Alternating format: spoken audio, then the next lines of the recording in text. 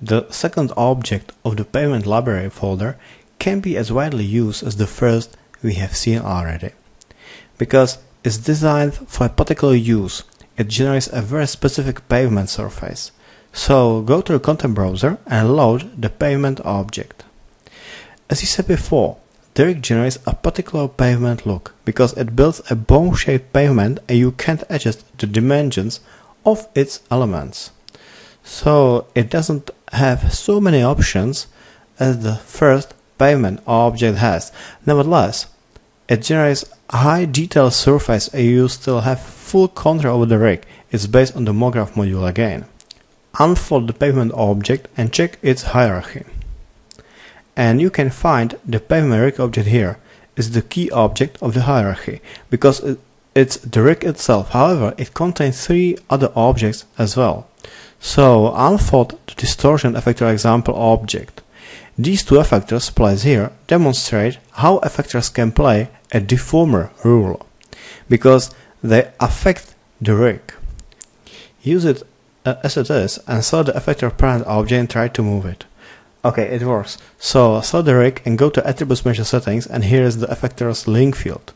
Check its content and you will find the step effector here. So these 2 effectors of the group are placed here in the link field as well. It's really the same settings as the first object has. Okay, go back to the rig setup. The main size of the pavement can be set here. We can set count values for both directions here. It is both of them to true, that's the lowest value that's possible. And go closer and check the current look of the pavement. It doesn't fit the count setup we used. No worries, just continue to the ending group and turn off all triggers here.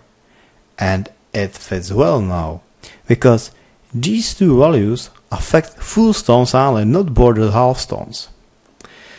Increase the first value, so increase the count in X direction, use 24 instance, and use the same for the Z direction. That's all. So let's say you need to close it at the start of the rig. We need to generate half stones here, so activate the start trigger. Perfect. Use the same for the left side. And here's the right side. And here's the end. Let's say we need to fix the rig position, so it's possible. Just use the Z offset value of the details group here. It shifts a generated pavement in the Z direction. The render instances trigger is the last option of the setup. You activate it here. But be careful, because render instance can be affected by certain Cinema 4D features such as deformers and other objects. We spoke about the effectors field already. It contains all additional effectors we used. And these effectors can play a deformer rule. As we said before, is the rule of the distortion effectors example object as well. Select the null and move the object in X direction again. It affects the pavement and it looks like it's damaged by a heavy track. Let's say we would like to simulate the second rail as well. So copy the object. Select the pavement rig and drag and drop and place new effectors we made to the effectors link field. And select the effectors parent object and move it right. Done. We got a pretty nice result. I will select the pavement and increase the Z count Z value, and let's check the current look of the object. It works really well, I think. The rig contains 2 materials already. The first material is used for the surface itself. It contains all textures you need. We can open the material and check its construction. The MoGraph multi-shader is the base tone of the setup because it contains many copies of a concrete texture sample that's affected by layer shader settings. Just open any layer shader of the setup and the used texture is, in this particular case, rotated 90 degrees.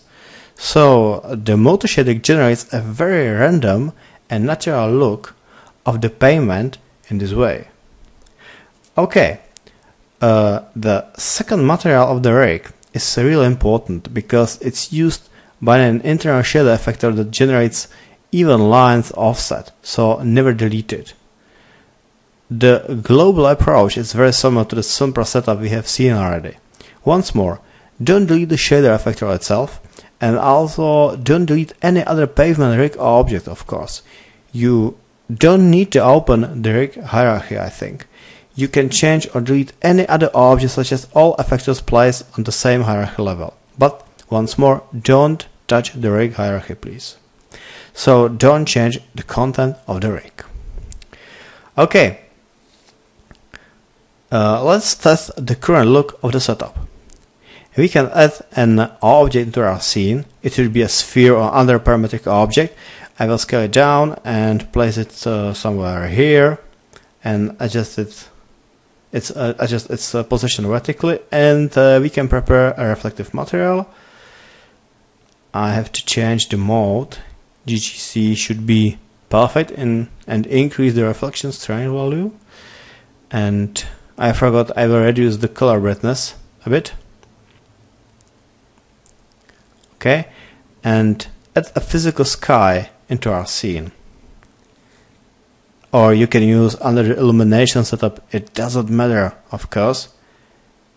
It's not the issue. And check the current look of the scene.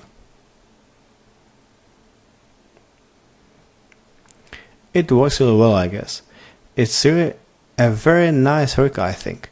It's a very powerful setup and it can highly improve the look of your outdoor visualization. So thank you for watching, and let's continue to the next chapter of the series.